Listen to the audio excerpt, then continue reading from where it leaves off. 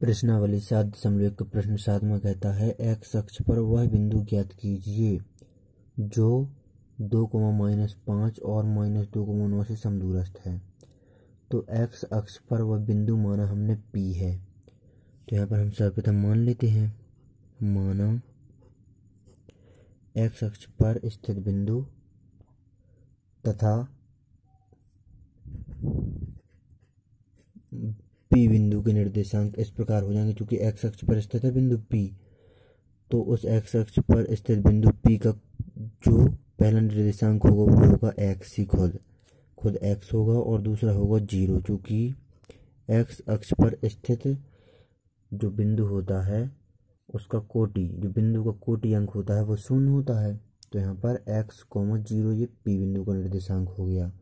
और जो दिए गए ये दो बिंदु हैं, इन्हें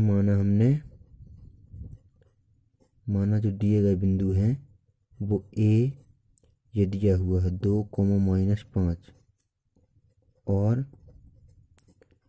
B माना हमने -2,9 है। ये हमने यहाँ पर मान लिया। क्योंकि यहाँ पर प्रश्न में जो बिंदु है वो इन दोनों बिंदुओं से समदूरस्थ कहा गया है। तो जो बिंदु हमने P माना है वो A और B से समदूरस्थ है, यानी कि PA और PB ये आपस में एक दूसरे के बराबर होगा। PA और PB, PA युग्मों के बीच की दूरी और PB युग्मों के बीच की दूरी बराबर होगी। तो यहाँ पर प्रश्न अनुसार बराबर कर देते हैं।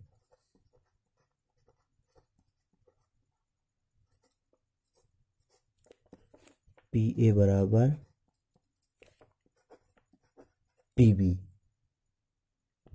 तो हम सर्वप्रथम PA युग्मों के बीच की दूरी निकाल लेते हैं, PA युग्मों के बीच की दूरी।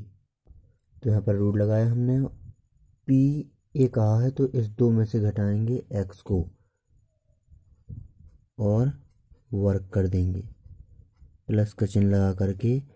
अब इस -5 में से घटाएंगे 0 को और वर्ग कर देंगे। अब हम यहाँ पर PB युग्मों के बीच की दूरी निकालेंगे। तो यहाँ पर हमने रूट लगाया, PB कहा है तो -2 में से घटाएंगे x को और वर्ग कर देंगे, प्लस का चिन्ह लगा करके 9 में से घटाएंगे 0 को और वर्ग कर देंगे। अब दोनों तरफ रूट लगा है तो रूट दोनों तरफ कैंसिल हो जाएगा। 2 - x का वर्ग करेंगे अब हम। तो यहाँ पर 2 - x का वर्ग इस प्रकार होगा कि x² + 4 - 4x और प्लस का चिन्ह लगाए, ये वाला -5 का वर्ग हो जाएगा। चूँकि 0 कोई मतलब ही नहीं, -5 का वर्ग हो जाएगा 25 प्लस के बराबर का चिन्ह लगाए। चूँकि रूट दोनों तरफ से कैंसिल हो चुका है, इस तरफ का भी और इस तरफ का भी।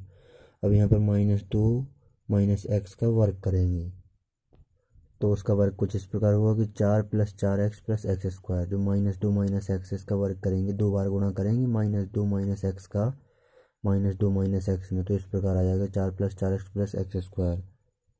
प्लस का चिन्ह लगा, ये वाला 9 का वर्ग होता है 81, चूँकि 0 को कोई मतलब ही नहीं है। अब हम यहाँ पर देखेंगे तो x² से x² कैंसिल हो रहा है, प्लस के 4 से प्लस के 4 कैंसिल हो रहा है। अब हम इसे आगे सॉल्व करेंगे तो -4x ज्यों का त्यों इसी तरफ रहेगा, जो प्लस के 4x है उसको बराबर के इस तरफ करेंगे तो ये -4x हो जाएगा और बराबर के इस तरफ 81 ज्यों का त्यों रहेंगे और 25 बराबर के इस तरफ करेंगे तो -25 हो जाएंगे। अब हम आगे सॉल्व करेंगे इसे तो -4x हो जाएंगे -8x और बराबर में हो जाएंगे 81 में से 25 को घटा देंगे यहाँ पर हम, तो यहाँ बचेगा 56। अब हम यहाँ पर x का जो -8x है उसमें से -8 का पक्षांतर कर देते हैं तो x बराबर आ जाएगा 56 और बटे में पहुँच जाएगा ये -8।